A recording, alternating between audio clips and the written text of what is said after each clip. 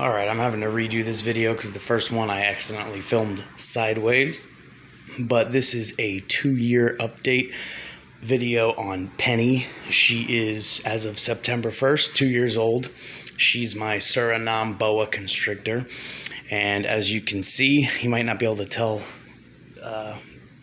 based on this video. Let me grab a DVD case so you can get some scale as to how big she is. At 2 years old, she is almost 51 inches, and I believe she's 26.5 ounces. So she is growing very quickly. I've got another Suriname, as you guys have seen. She's coming up on 6 years old, and she's about 6 feet. So this girl is less than 2 feet shorter, and she's almost 4 years younger, if that gets you any idea of how big she is. Now, if you guys have seen any of my videos before, you know that I am very much against overfeeding, power feeding, and I'm very strict with their feeding regimens. So she currently is at the time, actually all of them are currently at the time of year where they do eat more often than normal, which is a couple months before I take them off of food completely for the winter. So she was on small rats every 16 to 19 days. Right now she's on small rats every 12 to 13 days. And then starting in November, she's going to be off of food completely for 10 weeks. Last year I did 8 weeks. This year is going to be 10. I think I'm going to try something a little bit different with her this year, since the older ones will fast from November until the end of February or early March.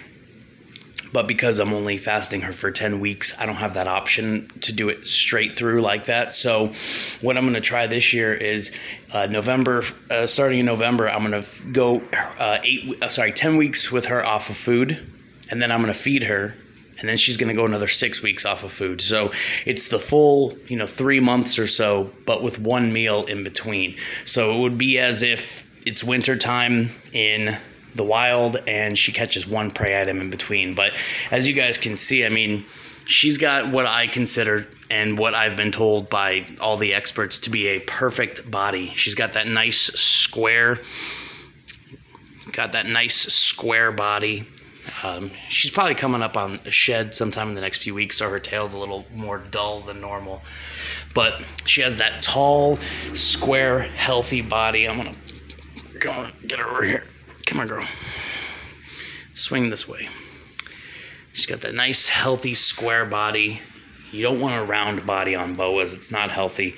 And she's probably the best shaped boa that I have. All of my boas, I want to have that body type on her.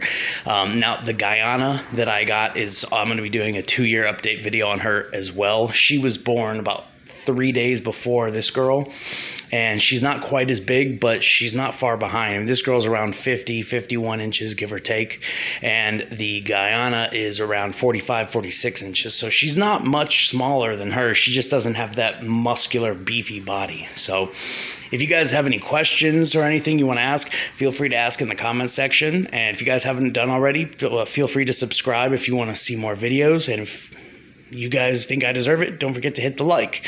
Everyone be safe, and thank you as always for the support.